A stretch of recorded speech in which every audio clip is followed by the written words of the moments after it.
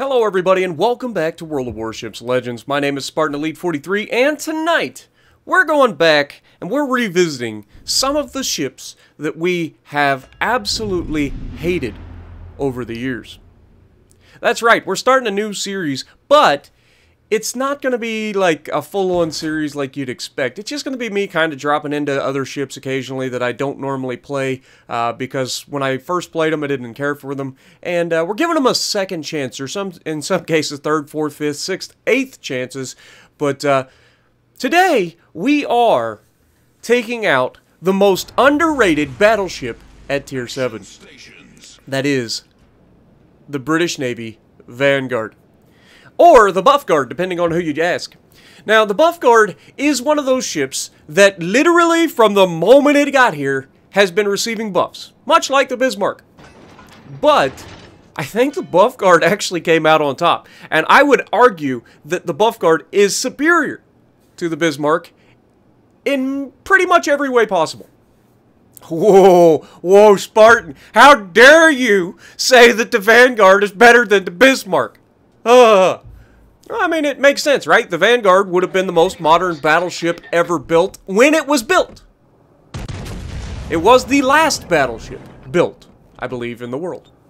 And obviously the Iowas ended up surpassing him due to the fact that, you know, obviously we were in service, pulled back into commission like until the 90s. But yeah, unfortunately for that to Lin just found out the hard way that you can't be the first thing spotted in a cruiser.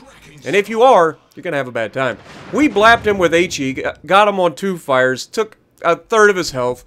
The battleship behind me blapped him for everything else, and we used our reload booster with some AP to make sure that he did not live long enough to fire his guns. Which is a real shame if you're him. But you can see we take a shot at the Vanguard. We're going to hit him and get a fire right off the bat. Now, we are running the Azure Lane Nelson build, and oh my god, the aiming in this game is so atrociously bad when you're trying to snapshot. Like, the whole point of the auto-aim feature is to make it quicker for everybody to engage each other, right? That is the whole point of it. But it has been so broken for so long that you just cannot possibly snapshot anymore. Every time you go to look at somebody, your camera looks in the ocean, it looks in the sky, it looks behind you, it looks everywhere it can to avoid looking at the person that you're trying to aim at. It's obnoxious. I wish they'd fix it, but they're not going to because, let's be honest, it's wargaming and they struggle to fix any sort of bugs that mean anything in the game.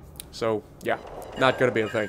But we take a shot there. We destroy one of the torp tubes on the Hipper. We do get a fire. I mean, the guy has been blapped. There's a battleship behind us that has been on point. He's already just annihilated 2 separate cruisers. And we're going to reach out and touch this cruiser again. Again, using HE because, I mean, there's no real reason to switch to AP if you think the guy's going to be dead anyway. I mean, look at the damage we're doing with HE.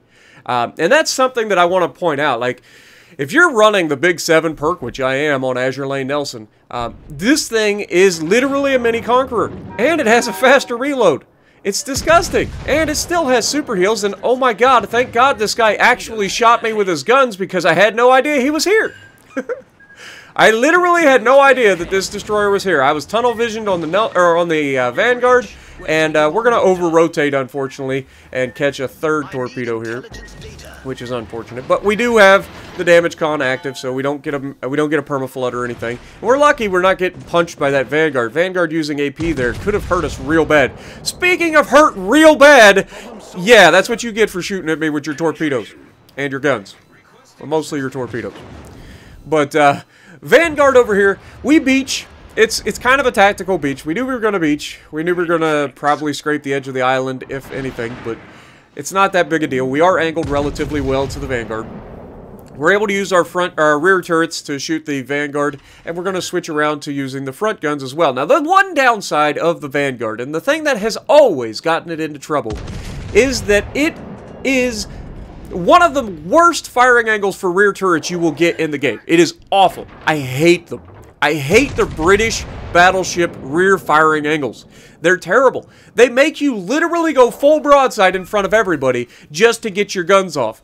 And unfortunately for the Vanguard, it doesn't work out in its favor more often than not, because anybody with decent guns and decent penetration especially American battleships, they absolutely obliterate Vanguards when they try to get the rear guns involved. Now, that being said, the Vanguard has a few things on its side. It has speed. It's not slow. I mean, it does 28 knots, I believe, 29 maybe, with this build. So it's not slow. It's decently maneuverable, so you got that going for you. You can actually dreadnought shuffle relatively well in this, which is something you don't get out of modern battleships very often. And the reason for that being is, modern battleships moved away from being wider battleships to being longer, skinnier battleships. And the reasons for that is speed.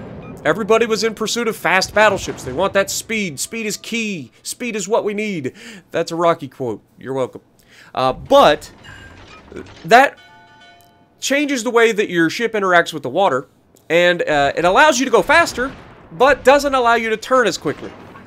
It basically acts as a gigantic oar in the water, meaning you've got really high resistance left to right, because you're longer. You've got more surface area of your ship pushing against the water, so it's harder to turn. Makes sense, right? But Lo Yang gets spotted. We missed our initial shots on him, but we're going to try to adjust for it here with the front and rear guns getting all of them off. And he almost slips away from it, but unfortunately for him, he had lost all of his health. And well done to the kid. This kid right here, I salute you, sir. Thank you so much for doing your job. I know, it's crazy talk. Look at him. He's put himself in such a position that he was able to help with this freaking, it was an Akatsuki. The Akatsuki over here, helping me get rid of him. Of course, I blapped the crap out of him, so there's that. But he spotted him for me, which is huge. I asked for intelligence, he does his job, and we get to shoot him.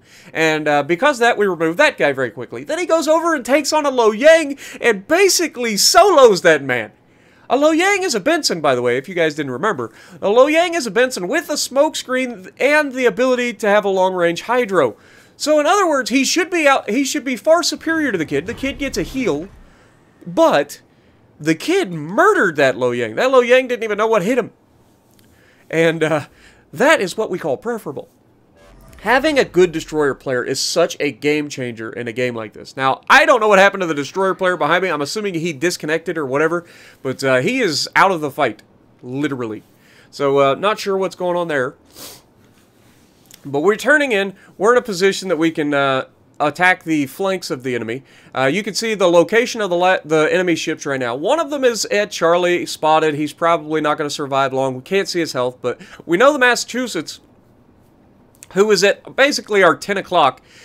He is low health, and we're moving towards him. Now, we've done 93,000 damage. We've got 8 fires set, and you can see he's healed a little bit. He's down to about a third of his hit points. So we're going to see if we can't help take some of that away as we take our first full broadside at him at long range. Now, this thing also has decent range, but not the best grouping. Of course, we are not running a dispersion build on this thing. Keep that in mind.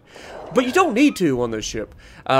If I wasn't running a Azure Lane Nelson build, I'd probably be running a Charles Madden build. But Massachusetts angles himself a little too much, and the Iowa, once again, shows up and blaps the man. I'm assuming it's been the Iowa the entire game. The Tallinn, the Hipper, the Massachusetts, that man has been on point at blapping people when they overangle. So I'm assuming it's the same guy the entire way. But we've been on point too. We've done our job. We've absolutely punched the enemy in the mouth. We're at 102,000 damage. We're going to take a shot at this Georgia. And you can see I initially switched to AP, and I'm like, he's starting to turn away. The penetration angles against any sort of armor with a British battleship are terrible. Don't get it twisted. The British AP penetration angles are terrible. Which is why I kind of laugh at Peak when he's like, oh, you got to use the AP in this thing. It's amazing. Yes, it is, if you pen. But a lot of times you just don't, especially against other battleships. Against cruisers, fantastic. Against destroyers, the HE's better. Against battleships, HE is going to be so much more consistent than the AP. Plus, you get the damage over time. And so, personally, I prefer the HE and the Vanguard and the Conqueror and the Nelson. Now, the AP, again, it is very good if you get a flat broadside to shoot at. But if they start to angle, even like the super cruisers, like the Alaska, the Stalingrad, those cruisers, you will actually do less damage with AP than you will with AG. Just due to the fact that you will bounce and shatter more often than you actually do any sort of penetrations. But as you can see, we get another fire on the Georgia. That gives us our Confederate. We're up to 115,000. We're able to turn in and basically cause this guy to do no damage. He hits our turret and the face of the turret. And so he just shatters. Sorry, I had to sneeze. But, yeah, we're going to just keep punching this guy. Now, obviously, dispersion not the greatest at this range. It seems to be going everywhere but his ship. But that one looks better. And, sure enough, we're going to punch him. And you can see, we're doing okay damage. I mean, this is damage that you would be getting with AP with no extra chance of setting fires. And here we've got fires burning. So, you can't argue with it. Like, the HE of this ship is disgusting with this Big 7. And we take another shot, and there you go. Another 2,000 damage. And we take another shot, and another 2,700 damage. And again, each one of these shots has a chance to set fires. So, I mean, you're not going to be... Now, at this point, I would be better off shooting AP. But again, I'm not expecting him to stay broadside. I'm expecting him to try to avoid it. And there we set 2 fires. So while we didn't do as much damage, we still get the damage over time. He puts that out immediately. And he goes back to battle tanking us, which takes me back to the point where if I'd have switched to AP, I'd have to shoot his superstructure and probably get next to nothing. But there we hit him for 7,000 damage through the bow. We don't overmatch him, but because we're shooting HE, it just does it. It does what it needs to do. And he's not citadeling us very well. He hasn't been able to citadel us yet, so we're getting very fortunate there. You'll notice that as he was initially trying to shoot us, I stopped turning in towards him, which raises the citadel, so that he would have a better chance of overpinning. And of course, I mean, we're just going to punch him here. We get a secondary fire, and then we immediately hit him with the HE and finish him off. And that was a pretty solid game. I mean, a solid game. We did, what, 160,000 damage there at the end? Let's double check. Come on, Spartan. Hit the button.